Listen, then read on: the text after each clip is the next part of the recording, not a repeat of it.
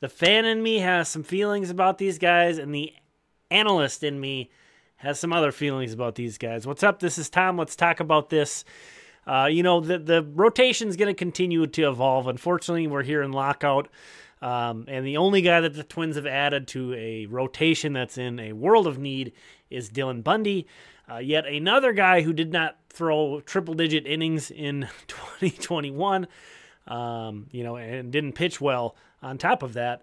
But we're going to focus on those two guys I mentioned. And again, the fan perspective on me is very excited about Joe Ryan and Bailay Ober. These are two guys who, I like them because they're on the Twins. That certainly helps. But I like the way these guys pitch as well. I think these are fun guys to watch pitch. They're very aggressive pitchers. They throw a lot of strikes. And it's with their fastballs a lot, too. So it's kind of interesting to see that these days. We saw sort of a different approach from Kenta Maeda in 2020 when he was so good. So it's kind of cool to see some guys doing some different things. And the way these guys pitch, it takes a lot of moxie, I feel like. It takes a lot of belief in your game plan, belief in your stuff. And I think that's really fun to watch. I kind of feel like some people are kind of bargaining now that we're in lockout. The Twins haven't done much with the rotation. People are kind of, they've got a good foundation there. They've got something going, and it's like, I honestly, I feel like we have no idea. Bailay Ober was very good in his debut. It was only 20 starts. Joe Ryan was very good in his debut. It was 5 starts. We're talking about a combined 25 starts between these guys. Everybody's different. These I'm going to compare them to a couple former Twins. These guys, they're not carbon copies. They pitch differently. They're from a little bit of a different time period. But as many guys as there are like Barrios who came up and struggled and then kind of righted the ship, it seems like there are quite a bit of pitchers these days that come up and find some success and then fade away. And you don't have to look that far back to find these guys. You don't even have to look to other organizations because there's 2 guys who were with the Twins not long ago at all who compare pretty favorably to these 2 guys' point in their careers. And that's, Bailay Ober. You look at his first 20 starts. How differently do those numbers from his first 20 starts look from like Adalberto Mejia? Not incredibly differently. Adalberto Mejia was looking like a definite long-term solution to the rotation there for a minute before his career completely fizzled out. And, Joe Ryan looking good in 5 starts. Do you remember Fernando Romero, how good he looked his first 5 starts?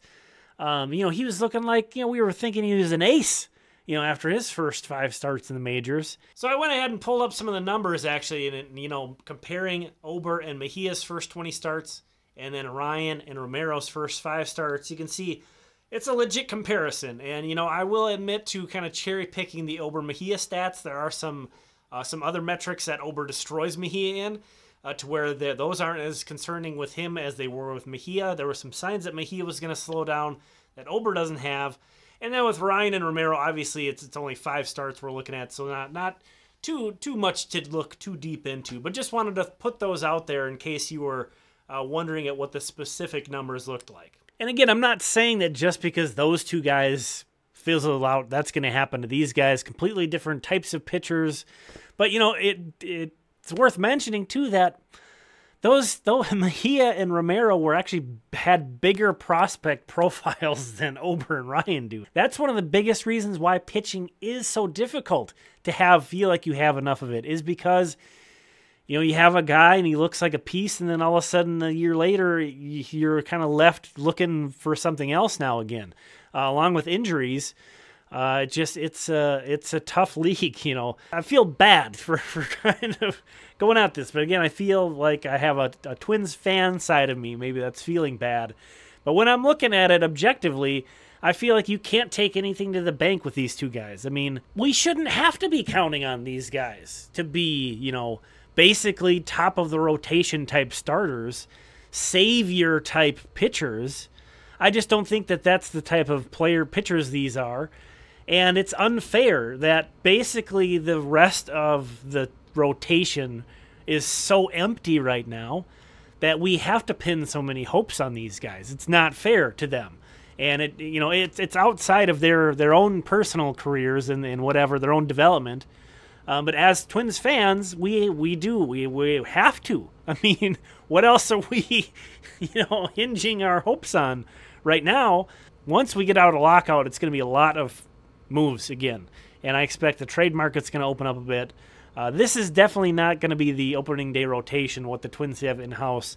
What they're going to do remains to be seen. I don't know. I'm not going to make any promises to you that they're going to go out and add, 2 impact starters or anything like that, but it's possible. There are guys on the free agent market I like still. It's very thin. A lot of guys signed before the lockout, but there are still a few guys I do like. And then, of course, the trade market. There's guys there definitely too. So we'll see what happens, but I just wish it would be nice, like, if we were counting on Ober and Ryan to be like the 4th or 5th guys. And it wouldn't be seen as a disaster if they had to go back to AAA, whether it to be to work on some stuff or, sort of like Trevor Larnach last year. He came up and he played well, and then he played poorly for so long that he got sent down. When the lineup is as competent as it is for the Twins, that's not really that big of a gut punch when a prospect, a young guy, a rookie doesn't stick right away. If Ober or Ryan slide back, it's going to absolutely devastate this team the way it's built right now. That goes without saying. So let me know what you think about Ober and Ryan. Let me know, who are your favorite guys that are still out there in the free agent market that have caught your eye, or guys you'd like to see the Twins trade for. Thank you so much for checking this out. It's been Tom. We'll talk again soon.